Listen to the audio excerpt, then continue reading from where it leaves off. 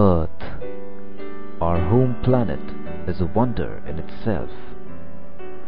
It houses all sorts of living beings: plants, animals, insects, reptiles, birds, and of course, human beings.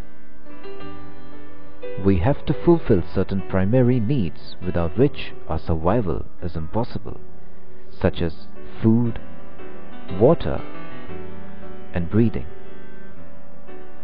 Breathing or respiration comprises of inhaling and exhaling of air. Air is a mixture of gases such as nitrogen, hydrogen, carbon dioxide, and so on.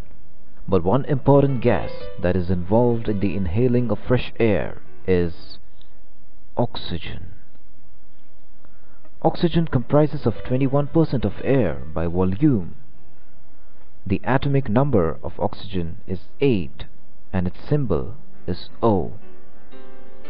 Oxygen is inhaled by human beings, animals, insects, worms, reptiles, and most of the living creatures living on the face of this planet.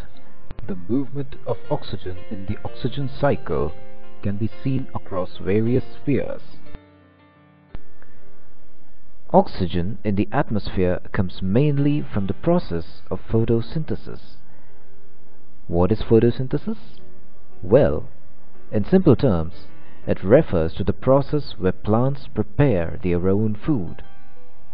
When we get hungry, we go to a restaurant or scan our refrigerator.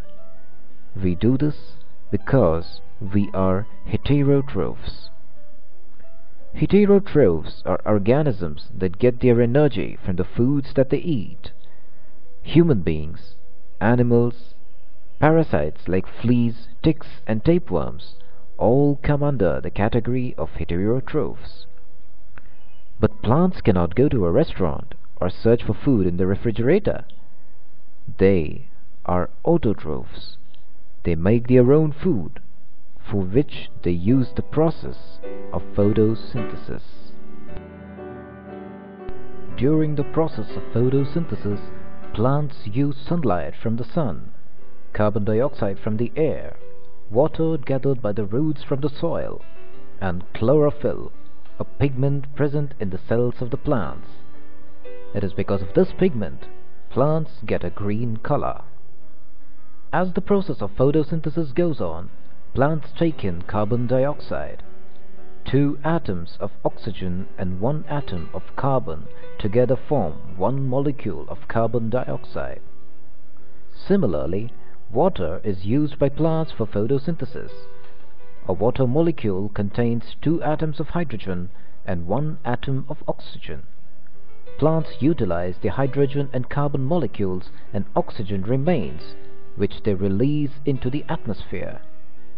So, oxygen joins the atmosphere as a byproduct of photosynthesis. This oxygen released by the plants is used for respiration by animals and human beings. They, in turn, release carbon dioxide in the atmosphere. This carbon dioxide is utilized by the plants for photosynthesis, and the cycle goes on. The vegetation in the biosphere releases about 430 to 470 billion tons of oxygen annually during the process of photosynthesis. Besides, photosynthesis in aquatic vegetation also releases oxygen. There is a large amount of oxygen dissolved in the water of oceans, lakes and streams. As water moves, the oxygen is forced into the solution. The organisms that live in water breathe that oxygen by filtering it out. Over millions of years, oxygen has also become an integral element in our rocks and land. Oxygen bonds with silicon, iron and carbon to form many compounds and mineral substances, including rocks. Many creatures like lichen are able to break down these rocks over thousands of years and release nutrients into the soil matrix. Apart from photosynthesis, Oxygen is associated with certain other processes as well. In the process of photodissociation, oxygen is released.